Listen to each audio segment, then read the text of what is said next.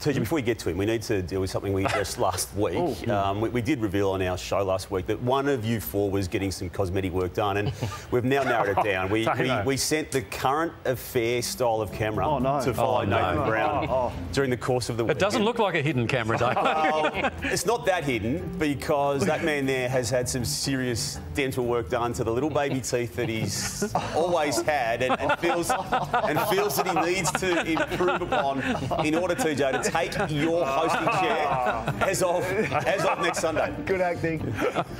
So hang on. So this would explain why you have actually kept your mouth shut. Give us. Hang on. Right. Okay. What's happening? Oh my God.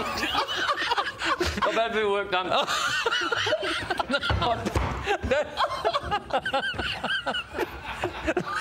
I thought for the hosting gig, I needed to have some work done.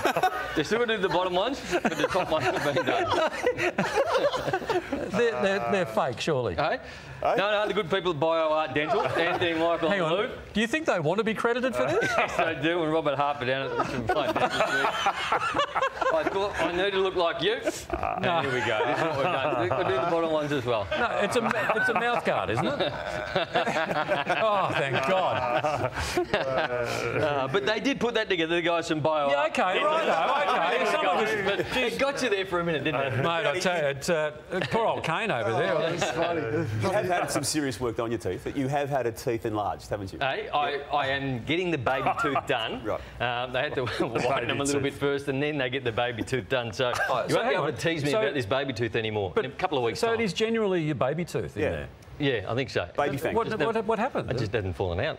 It's just still there. But I've got no idea. unlike your hair, your baby tooth never fell out. All right.